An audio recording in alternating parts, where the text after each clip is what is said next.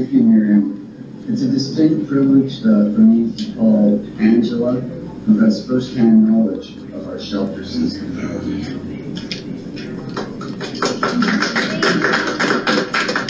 Thank you. My name is Angela, and 2 nights ago, I witnessed a woman that died in the washroom.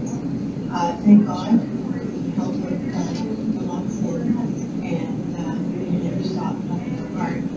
She was resuscitated. Due to circumstances beyond my control, November 28th press conference, City Hall. It was hard to hear Angela, but this is what she said. 2 nights ago, I witnessed a woman turning blue and die in the washroom. Thank God for the help of naloxone. And they never stopped pumping her heart. Jeepers, that's a respiratory emergency. They should have been giving her air.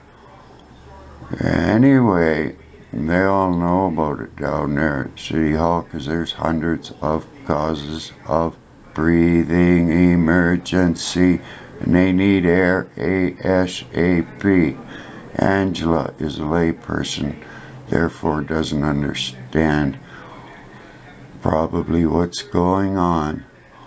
But it's rescue breathing. There's Sean Watley, president of the Ontario Medical Association, liked this comment on November 19th.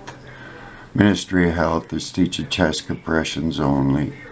Nasty, nasty, because all the signs of drug overdose mimic any other respiratory emergency. They need air ASAP.